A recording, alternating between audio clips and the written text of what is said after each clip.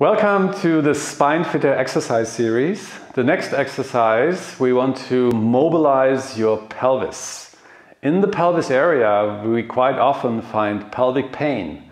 Pelvic pain is associated with restriction. So we will use the SPINEFITTER in order to loosen restrictions.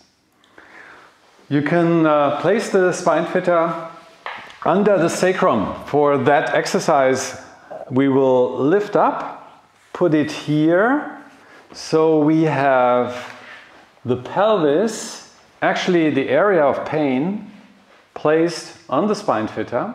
And now you can move your legs a little bit from right to left, and by doing so, when the glutes, the small glutes, the medium glutes, when they touch the SPINEFITTER balls, they will get some deep massage, and that area needs to be released in order to mobilize the pelvis.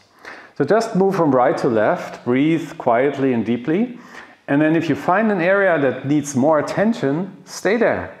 Hold it a little bit, continue breathing until you find the release in the glutes and come back to the center.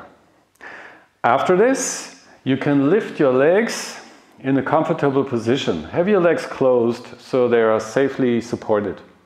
Now you start circling your legs, your knees, and these knee circles, as you can see, will also circle your pelvis, the two different halves, the right and the left half, and you can find balance and symmetry. Maybe you try the other way around and you see if you feel a little bit of restriction. Take it slow, take it small, and find the area that needs that mobilization.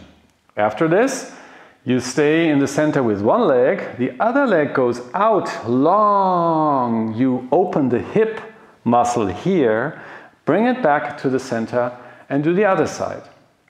This movement needs stability, so make sure that your lower back stays in contact and that you're not going back and forth.